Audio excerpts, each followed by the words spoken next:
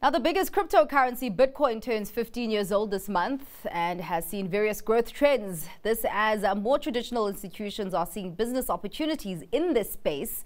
Tarris Arnold, Business Development Manager at Luno, joins us now to unpack this further. Thank you so much for your time, Tarris. Now, it's been an interesting couple of weeks with the geopolitics, monetary policy and economic growth in focus. What have the market movements in crypto looked like in the last week?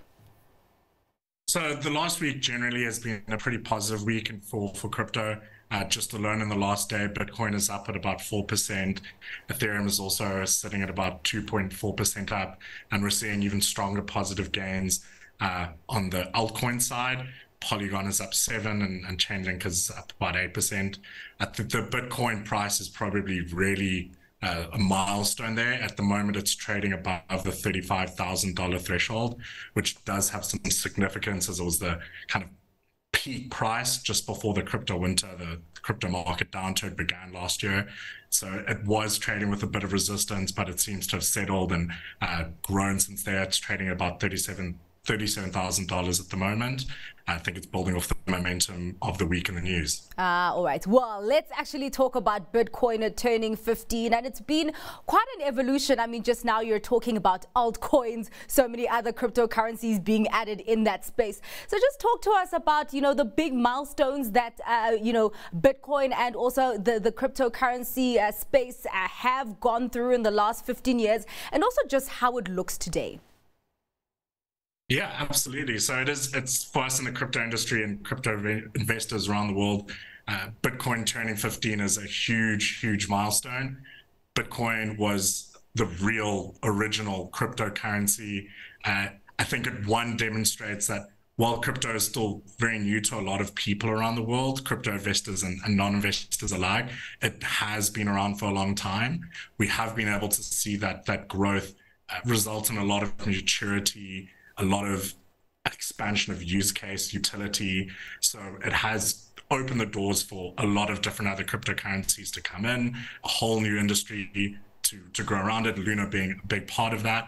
Luno itself has just turned 10 this year. So it's been a really exciting milestone of maturity, I would say, in the market. And it's now really starting to deepen itself in the mainstream and more traditional finance. Well, let's actually go into that, because with that Old Mutual, it now wants to invest in the stablecoin network. Just give us more information on that.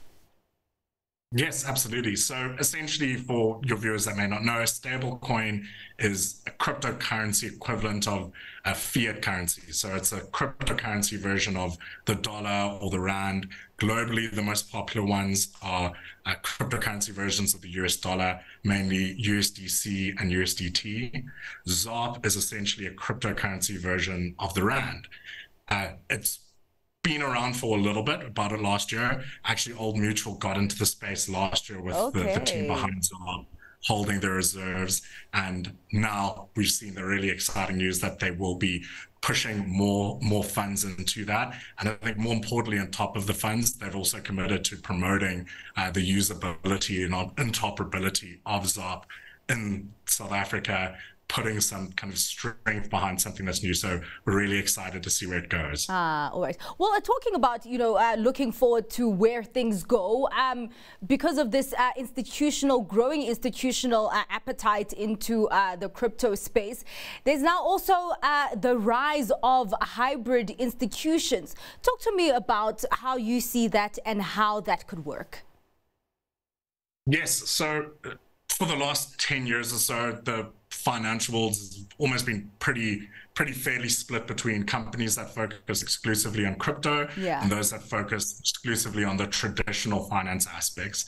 They haven't necessarily been able to merge for a very long time, but we're starting to see that change. We've seen really big institutional traditional finance companies like BlackRock and Fidelity getting very involved in the crypto space. They're looking to launch Bitcoin ETFs in the United States. And we're also starting to see crypto native or core crypto companies expand their offerings outside of just traditional crypto offerings, looking at listing things like shares or tokenized versions of gold and other assets.